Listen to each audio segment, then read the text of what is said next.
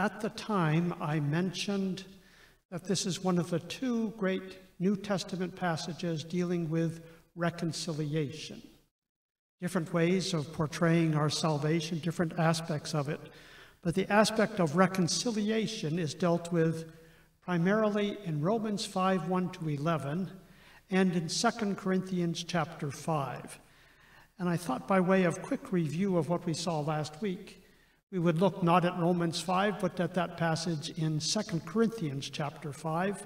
The same points are made, though in a little different wording. But let's just take a minute to look at 2 Corinthians chapter 5 and what Paul says about reconciliation there.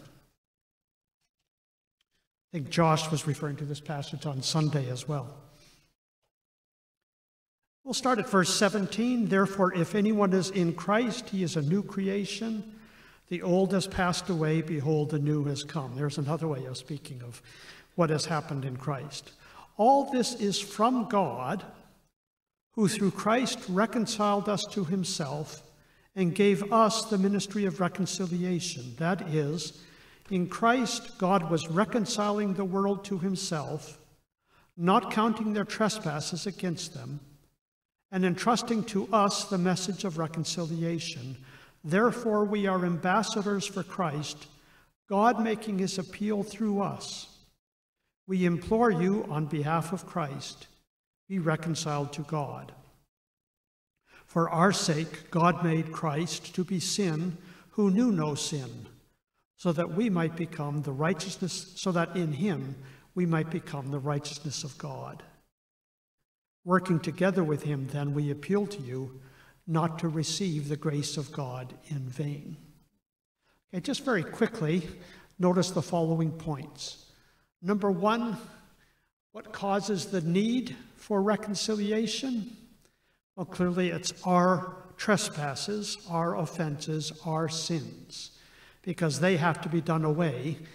God has to not count them against us if we're to be reconciled with him. So that's where the problem lies with our offenses.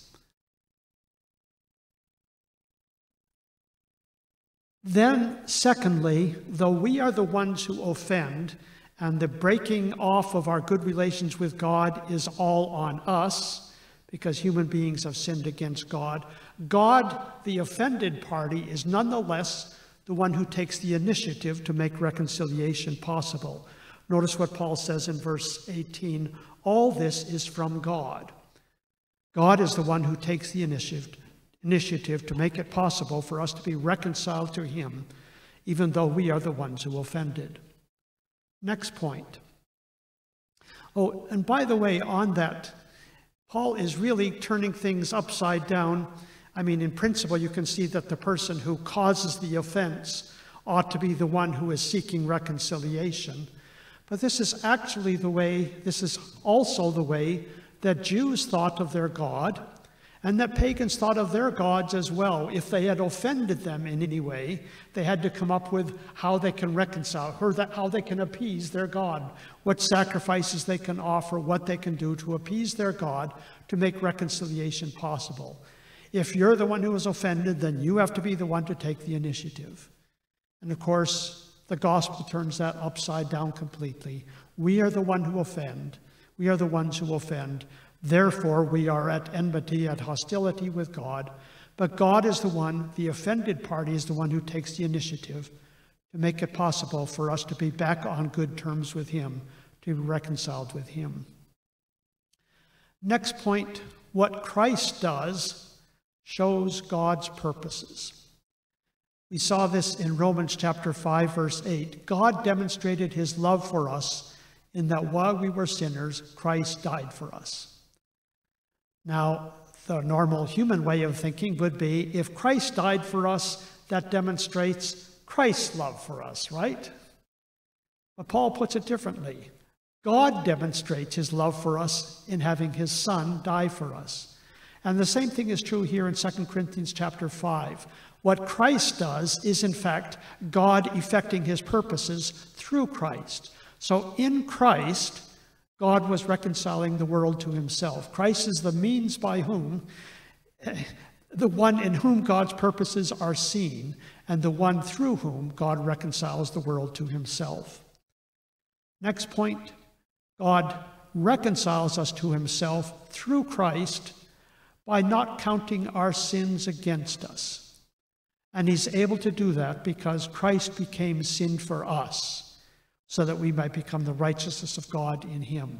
There's this great exchange between us as sinners, Christ as the righteous one, Christ bearing our sins so that we can be righteous as he becomes, as he takes on our sins himself. So what is necessary for our reconciliation to God is that God not count our trespasses against us, and he's able to do this because Christ became sin for us, so that we might become the righteousness of God in him. And that's making the same point that we saw last week, that reconciliation and justification are very closely related, but they're not the same thing. Justification is a law court language. We're on trial before God. Are we innocent? Are we guilty before God? And our eternal destiny depends on the outcome of that trial. And God justifies us. God declares us righteous. God finds us innocent. God acquits us at the judgment, because though we are sinners, Christ bore our sins for us so that God can rightly justify us. That's justification. It's a little different from reconciliation, which is the idea that we're at enmity with God and we need to be back in God's good books. But of course, justification is necessary for reconciliation, because as long as we are not justified, as long as we are in our sins, God can't declare us righteous, and we can't be on good terms with God. So it's only as God is able to declare us righteous because Christ has atoned for our sins, it's only because of justification that we can be reconciled to God. And so Paul is making the same point here in 2 Corinthians chapter 5. God doesn't count our sins against us because Christ bore them. That's justification. And therefore, we can be reconciled to God. But the final point to be made here, and it's an important one in 2 Corinthians 5, is that it remains for people to accept this reconciliation. God has done through Christ what is necessary on his part for us to be reconciled to God. Christ has atoned for our sins. There's no longer any reason for us to be at enmity with God, provided we're willing to accept reconciliation. But of course, the whole problem that caused our need for reconciliation was our rebellion against God. And unless we're prepared to do away with that, unless we're prepared to lay down our arms, unless we're prepared to submit to his lordship, to be reconciled to him, then we remain in rebellion against him, then we remain at enmity with God. And so, though God has, through Christ, reconciled the world, we can say in principle, to himself, it remains for us to accept that reconciliation, to lay down our arms, our rebellion against God, to submit to him in faith. We pray you, in Christ's stead, be reconciled to God, so that you do not receive the grace of God in vain. God's grace is there, it's offered to you, but it's offered in vain if you're not prepared to lay down your arms, to lay down your rebellion against God, and submit to his lordship. So there, in very brief summary, is what Paul says about reconciliation in 2 Corinthians 5, repeating very much the same points that we saw in Romans chapter 5. Let's go on now tonight with Romans 5, starting at verse 12, and we'll see how far we get.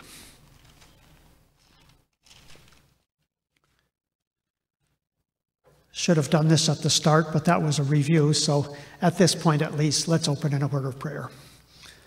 Father, we pray that you will be our teacher by your Holy Spirit, that the word that you have inspired by your Holy Spirit will speak to us through your Holy Spirit, so that we may understand it and that we may submit to it and rejoice in it as we read your word tonight.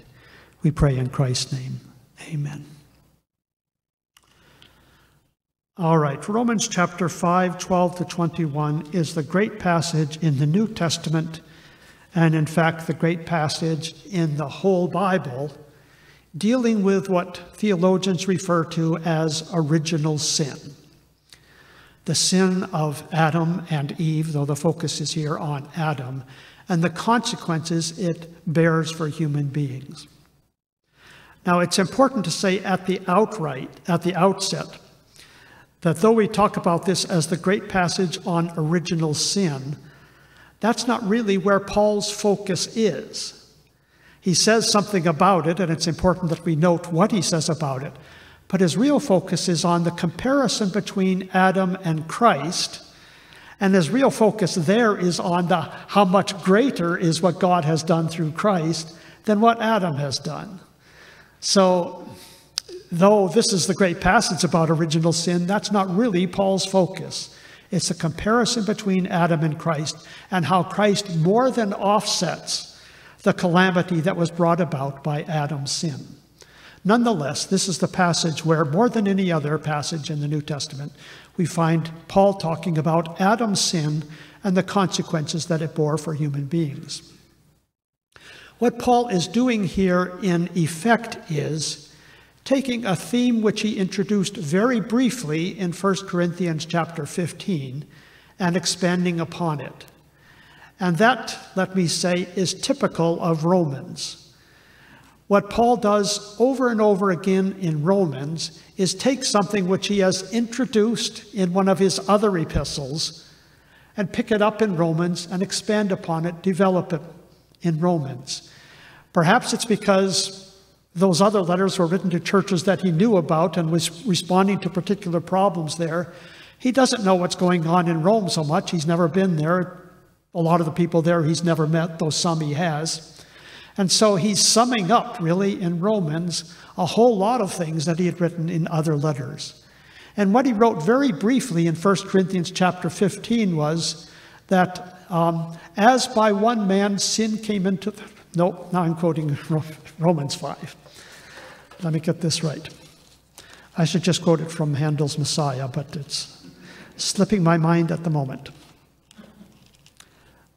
Okay. As by one man sin came into the world, and death by sin. No, as by a man came death.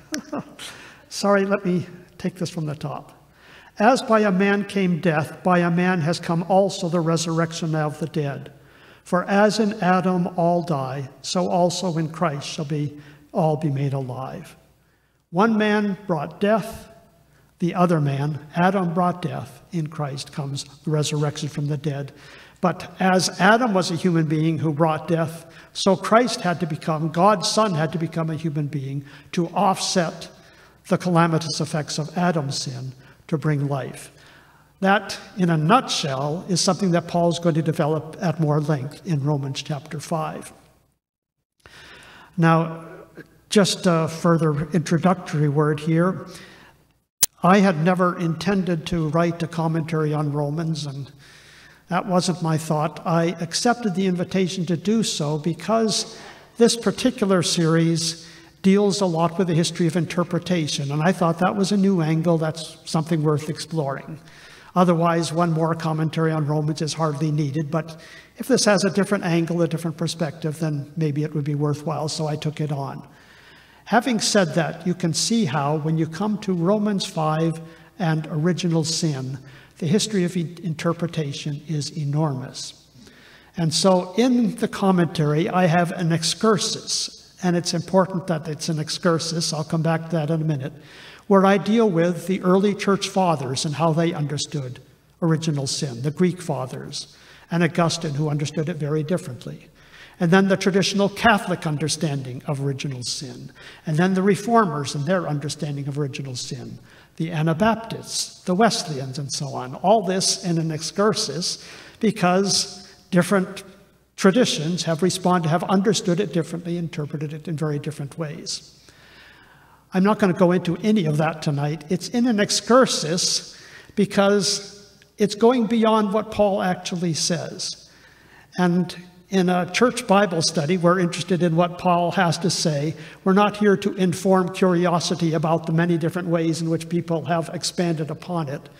So all that's in an excursus I'm going to omit tonight, and we're simply going to look at what Paul has to say. But you'll see why people have explored the question further and gone in very different directions. It's because Paul says things in a very tantalizing way and doesn't work them out. And he doesn't work them out because that's not his focus. But he raises questions that then different traditions have expanded upon, have tried to explain in different ways. For example, and I'll come back to this a little later, the primary question that people wonder is, Paul says that Adam sinned, and because Adam sinned, we all became sinners. That's what he says, and that's the truth that he wants to get across. What he does not say is, how does Adam's sin make us sinners? And that is, of course, the kind of question that theologians want to know the answer to. Paul, it's fine to say Adam sinned, so we all became sinners, but how did that happen? And so different traditions explain it in different ways. Very quickly, I'll mention the two brief ways, but the point is, again, neither of this does Paul say. These are attempts by Christians, theologians, serious attempts by serious people trying to understand what's here in Romans 5, but going beyond what Paul says to try and explain how it is that if Adam sinned, we all became sinners. And two of the ways in which this is explained, one is referred to as the realistic way. And by that is meant somehow, and Augustine went to great lengths trying to explain this, but we'll just leave it, somehow Adam's nature was so corrupted that his seed, passed on to all his descendants, was corrupted also. Somehow in the process of having descendants who are descended from him, Adam's seed is passed on to them, and in some realistic but curious way, the corruption of Adam's human nature was realistically passed on from his seed to all his descendants. That's the realistic explanation, and I'm just going to leave it at that. The alternative way, raised primarily by the reformers, though some of them go into the realistic way as well, the primary way in which the reformers explained it is the representative view. And that is simply that Adam is the great representative of human beings as their forefather, so that what applies to him applies to those whom he represents as well. Not necessarily something transmitted physically through the seed, but simply because if you're representing a group of people and you make a certain decision, it's going to affect all those people as well. If a prime minister declares war, everybody in the country is in a state of war because our representatives have done that. And so the second view is that Adam, as our representative, has sinned, become a sinner, and that applies to us as well because he represents us. Those are attempts to explain how it can happen that because Adam sinned, we all became sinners. My point here is that that's speculation.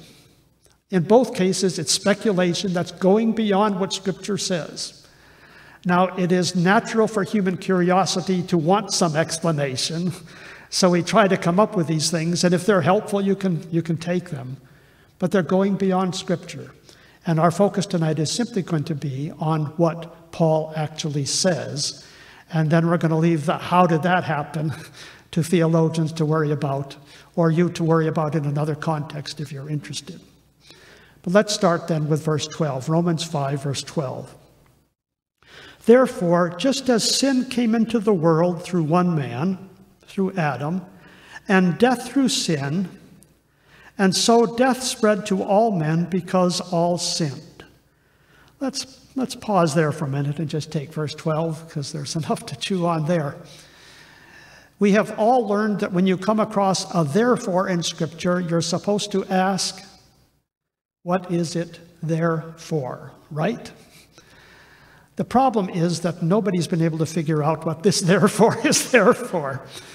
There doesn't seem to be any obvious connection between saying that we've received in Christ the reconciliation and saying by one man sin came into the world. So it's not clear what the therefore means here. My suggestion, but all anybody can do is make suggestions, is that this is not tied immediately to what comes immediately before it, but to Paul's whole argument up to this point. In other words, in chapters 1 to 3, basically, Paul is talking about how human beings fell into sin through our ungodliness, through our unrighteousness, so that we're all sinners before God. And then in chapter 3:21 to the end of chapter 4, also in chapter 5, the beginning, he talks about how Christ has just made justification possible for us, made it possible for us to be back in God's good books. So the whole argument from Romans 1 to 5 is about how we fell into sin and how Christ puts us right. And what Paul is saying with therefore here is, now I'm going to say the same thing, make the same point about how human beings fell into sin and how they can be put right, but I'm going to put it in different terms. I talked about it first, just about in general terms, how human beings fell into sin. Now I'm going to trace it back to human beings' forefather, Adam. And before I talked about how Christ died as the atonement for our sins, to redemption for our sins, now I'm going to talk about how his obedience offset Adam's disobedience. So I think that therefore, this is my best guess, is to say, now I'm going to sum up everything I've said up to this point, but in different language. How humanity fell into sin, how we are found righteous again. Therefore, as sin came into the world through one man. Sin came into the world through one man means that before Adam sinned, sin was not in the world. And of course, that's just making the point that we see over and over again in Genesis chapter 1. What God made was good. What God made was good. What God made was good. What God made was very good. It's all very good. And sin is not in the world as God created it. Sin is brought into the world, introduced into the world by humanity's sin. And of course, all the consequences of sin follow from that. But for the moment, sin came into the world, came into a good world, a world created good by our Creator, came into the world through one man, and death through sin. Okay, God didn't make us for death. We're made for life with him. But if we're going to sin, if we're going to alienate ourselves from God, then death is the inevitable result. One way of putting it, and if this is helpful, take it. If it doesn't, forget it, is to say that human beings are contingent beings. By that I mean that we don't necessarily exist. There was a time when I didn't exist. There will be a time when, as a physical, embodied human being, I will not exist. And there's no necessary reason why I should come to exist. I'm a contingent being. My whole existence is dependent on God and on the process of a history that brought me into being. God is not a contingent being. The language of John chapter 5, verse 26 has it this way. God has life in himself, and the Son has life in himself. Okay, I don't have life in myself. If I have life as a contingent being, it's because I've received it from others. God has life in himself. It's not contingent on anyone else. He is just the source of all life. And if God is the source of all life, and our life is dependent on him because we're contingent beings, and we have alienated ourselves from the source of life by our sin, then death is the inevitable result. By one man, sin came into the world, and once sin alienated us from the source of life, on whose life we are dependent for our lives, then death follows from sin. Now, Paul's next line is another case of Paul having his cake and eating it too, which is something he does frequently. And let me make the point here because it's an important point. What Paul goes on to say in the last part of verse 12 is, so death passed to all men because all sinned. Why do we all die? Because we all sin. All right, that makes perfect sense, except that in a couple verses later on, Paul's going to say we all die because Adam sinned. Look at verse 15.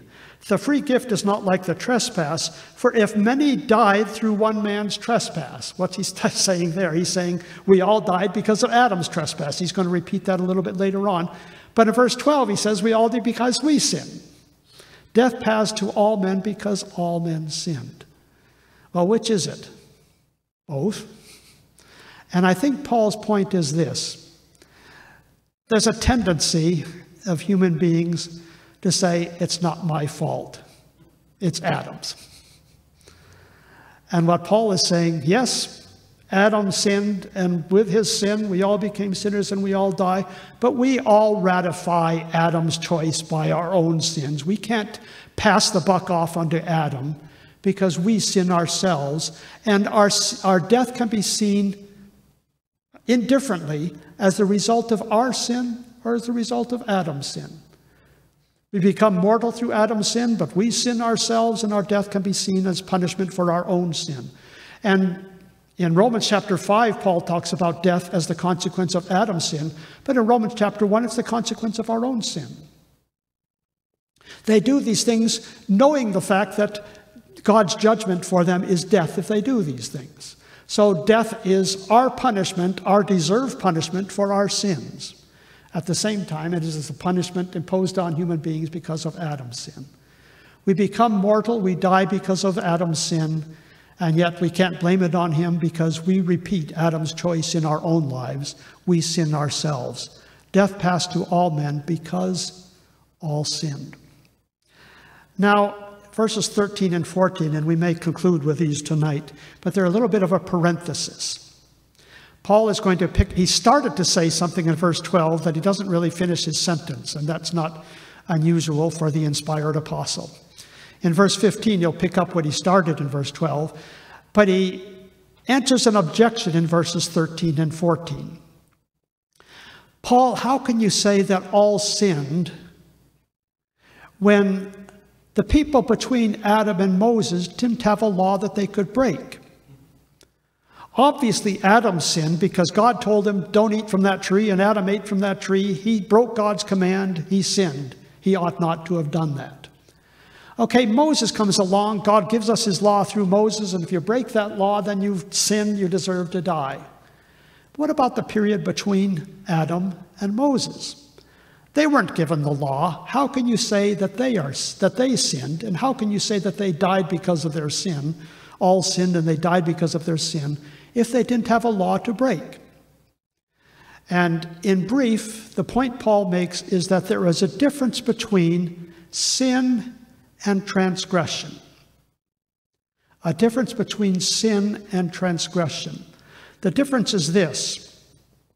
Sin is any wrong that you do. Transgression is a breaking of a law. Okay? That means that all transgression is sin, but not all sin is transgression. Okay? Adam sinned and transgressed. His sin was a transgression because he had been told explicitly what he ought not to do, and he transgressed that command, so he sinned and he transgressed. God gives us the law, says, thou shalt not murder. If you murder, you've sinned and you've also transgressed. But Cain didn't have that law. Did he sin when he killed his brother? Yes. He sinned, but he didn't transgress. Okay, there was lots of adultery going on between Adam and Moses. Was it sin when people committed adultery? Yes, it was. But it wasn't a transgression because they hadn't been given the command, thou shalt not transgress. And here's a very crucial point. When God said, you shall not kill, he did not make something innocent into something wrong. Killing was wrong already. God was just spelling out what is by nature wrong. When God says you shall not steal, you shall not commit adultery, he's not making adultery wrong as though it was okay before, but now you must not do it. No, God's law spells out what we already know because God has written these truths on our heart. We already know something of the distinction between good and evil, and the law just spells it out in unmistakable terms. So the people between Adam and Moses still sinned, And they rightly died because of their sin, and yet they did not transgress. So that's what Paul is saying. Let me just read that. Sin indeed was in the world before the law was given. Transgression wasn't in the world, but sin was in the world before the law was given. But sin is not counted where there is no law. By that, I would take it to mean something like sin is still sin, but it's not a legal offense. A legal offense is only when you break the law, right? But you can still do wrong without breaking the law. And in fact, people do a whole lot of things that are wrong that may not necessarily be breaking the law. And Paul is saying their sin was not counted against them as legal offenses, but they were still sins, and they still died because of their sin. Death reigned from Adam to Moses because these people were sinning, even though they were not transgressing a law they had not been given. Death reigned from Adam to Moses, even over those whose sinning was not like the transgression of Adam. That is, they didn't have a law to transgress, but they were still sinning. So death reigned over them. They were still subject to death as the punishment for their sin, even though their sins were not transgressions, as Adam's was. And Adam was a type of the one who was to come, of Christ who is to come. Adam decisively impacts human history in one way. Christ decisively impacts human history in a different way. So Adam is a type, a foreshadowing of Christ, even though the decisive way in which they impact human history is to opposite effect. Adam brings them into sin and condemnation and death. Christ brings us into justification and righteousness and life. Just one other verse to underline the point we've just seen, and then we'll have to call it for this evening. Romans chapter 4, verse 15. The law brings wrath, for where there is no law, there is no transgression. To see how that's making the same point? There is sin without law, but there is not transgression. And what the law brings is transgression. It turns sin into transgression. And we could jump ahead for just a minute. Romans chapter 5, verse 20. The law came in to increase the trespass. There were sins already before the law came, but the law made it worse. How does it make it worse? Because it turns into a transgression. A kid may know in the back of his head that he's not really supposed to touch those cookies up there, but he wants to touch them anyway, so he goes and takes them. He's doing something he knows he shouldn't do. He's sinning. What if his mother had told him 30 seconds before, Danny, don't touch those cookies? And then he goes and touches them. He was already sinning if he took them without his mom saying it, but now it's much worse because now it is not only the sin of taking cookies that he should not take, but now it's an open act of rebellion against what his mother had just told him. And that's what Paul says the law does. It doesn't make sin sin because sin is already sin without the law, but it makes it into something still worse. It makes it into not only the wrong of doing the wrong, but an open act of rebellion against God, because God has told you not to do it, and you go ahead and do it anyway. Sin makes the transgression even worse. Well, that's a lousy note to end on, but rather than launch into Romans 5:15 to 19, I think we'll call it there for an evening, and perhaps be picked up by what Josh does with us now. And trust we've learned something from Romans 5 anyway. Thank you.